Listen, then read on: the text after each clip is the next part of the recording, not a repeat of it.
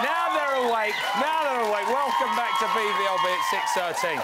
So, 5 new housemates went in, and it seems their bags were packed with love. Half-wit fancies B. Tom fancies Noreen. Kenneth fancies Noreen and Dogface. Noreen fancies Tom. Marcus is jealous. This is all too much. Here to untangle the web of lust is Agony Aunt Simone. BIenne, everybody. Hello, Mum. How you doing? You all right?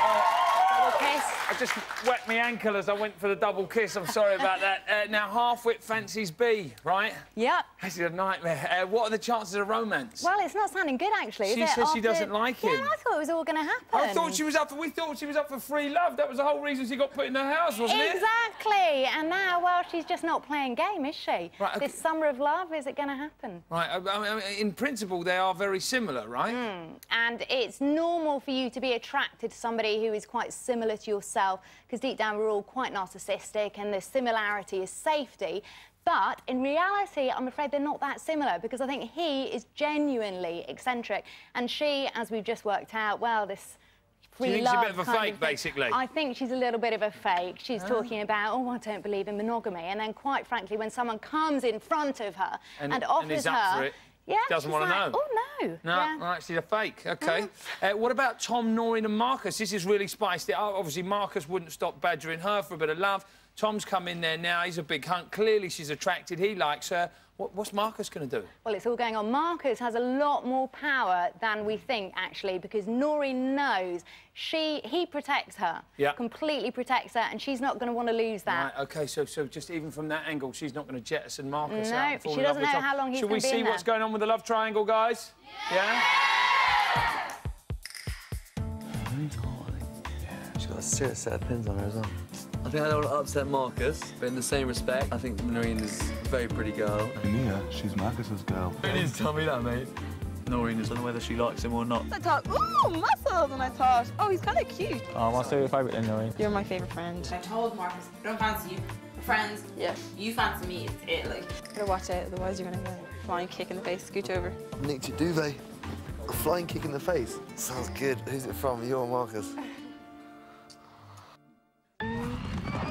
She's like a spider catching all those men in her web, all right? So let's talk through who she's caught already. First up, we've got Shri. Well, what's the deal with Shri? Shri was the first fly that she caught in his web. She ate him up. She spat him out, George. She did, didn't she? And then they didn't speak again, so he is... lady.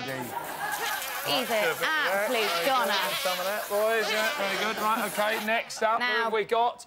It's only Marcus. Right, I can't stand him. Yeah, right, have a bit of that. Right, poor old Marcus has definitely been caught, but she knows it is better to keep him alive than finish him off. Really? She's that... Do we think she's that much of a plotter? Yeah, right. so he is an absolute goner. Well, now, I think I'd get a new can. Right, come on then, move on. Well, let's go over to Half-Wit and see a vest. Tell me about them. They were lucky, actually. They nearly got caught. Foul, yeah. They nearly got caught, but they didn't get entangled and they managed to fly away. Right, okay, so only a little bit of a squirt. Just a little squirt, eh?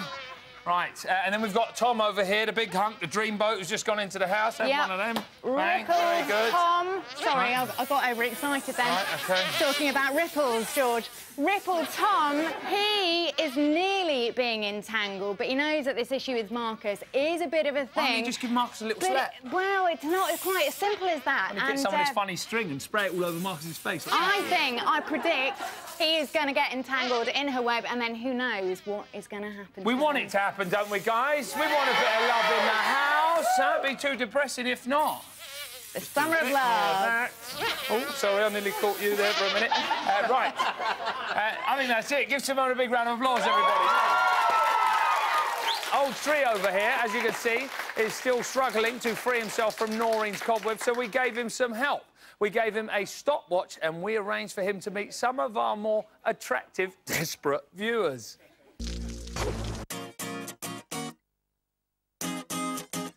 I'm just looking for a girl with a good, humble, honesty, intimacy and commitment.